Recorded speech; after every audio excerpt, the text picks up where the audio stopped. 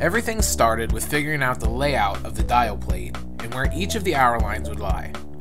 I did this by finding our exact latitude at mygeoposition.com and then entering our latitude into the horizontal sundial calculator at anycalculator.com. This gave us the exact angles each line would need to be for each hour.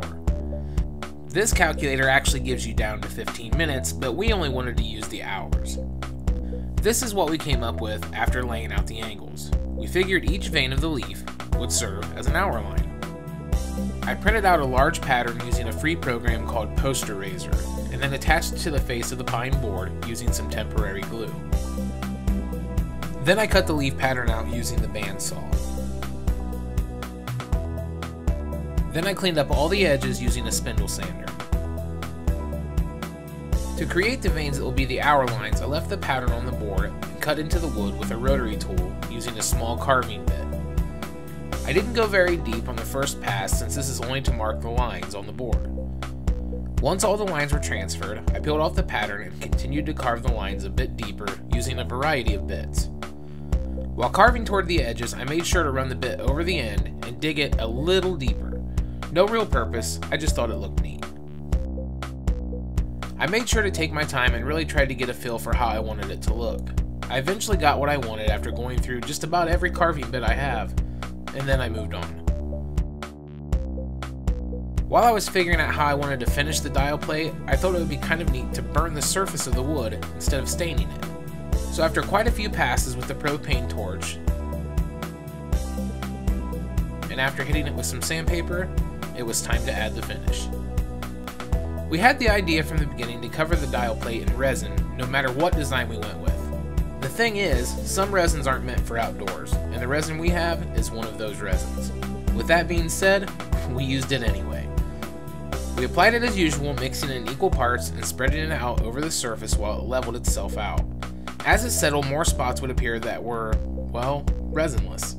To fix that problem, we let the resin cure for just a little while till it was a bit tacky, and then poured some more over it. This second pour took care of all the bare spots. We let it cure for a full 24 hours and then trimmed off the excess resin, and then the dial plate was complete.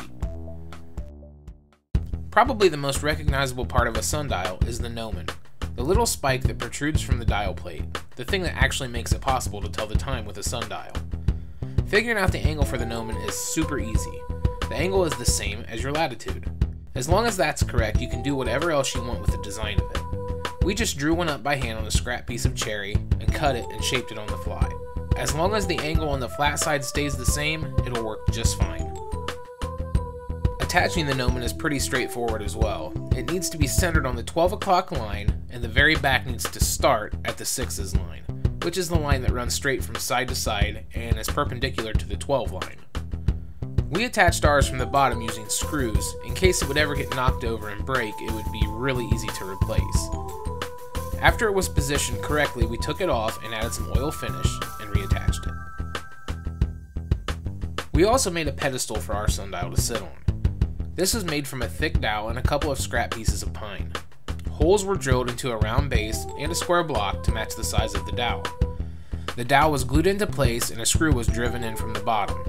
The other end of the dowel was then glued into the square block, and the block was then attached to the underside of the dial plate with screws, in case we would ever need to replace it as well.